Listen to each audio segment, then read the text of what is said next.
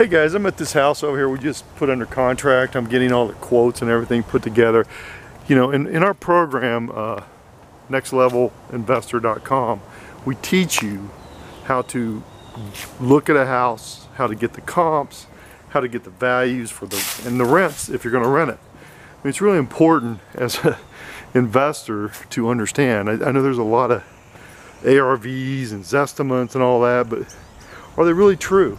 You know, when you go into a house, how much work does it really need? How do you know for sure? You know, does the kitchen need granite countertops? Does it need new flooring like this one? Does it need new cabinets, or can you stay with the old cabinets? What color paint do you put in? Do you refinish these wood floors? What do you do? Because that can make all the difference in the world whether you're going to make money or you're not going to make money. You have to do enough to get the most bang for your buck, either through rent or flip.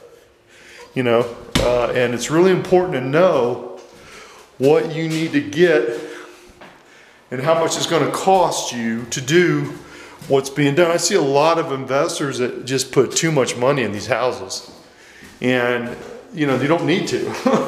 If you have an idea of cost, which my course teaches you, then you'll have an idea of what it'll cost, you know, and are they reporting to you? Do they have movies? Do they have videos, before and after pictures? How much is insurance? There's insurance. How much utilities? There's a lot that goes into an investment property, and you need to see all of it. Like I'm going through this one today, and I'm trying to figure out if it's worth buying, which this one will probably be worth buying, because as bad as it looks, you know, it can be fixed, whether, you know, cheaply. You know, how do you paint these stairs, or do you put carpet on them?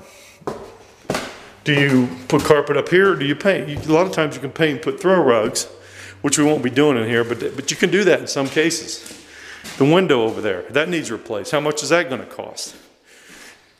Is this window air conditioner in the Cleveland metro area good? You know, you obviously have some bad, you know, there's some stuff here. Do you have the fires? You know, that needs to be taken down. Here's a light. You know, there's just a little bit of stuff that can cost, you know, hundreds or thousands of dollars. And it can cost you a lot of money if you don't know it, especially if you're remote and you're not in the area. So go to nextlevelinvestor.com and get my course. It's not that expensive. You'll make it all back on the first deal.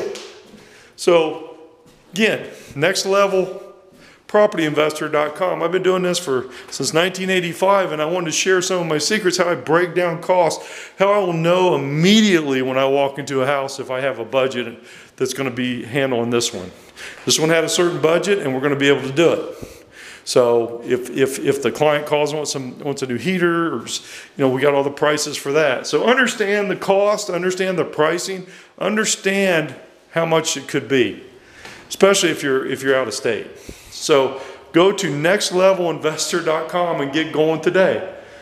Again, this is Brett with eXp Realty. I've been doing this since 1985. So nextlevelinvestor.com will teach you how to go through these houses, understand the values, and understand what you're looking for, and understand what you're going to make on every deal. Very close. So you need to have the numbers are everything. So again, nextlevelinvestor.com. Check it out. Thanks.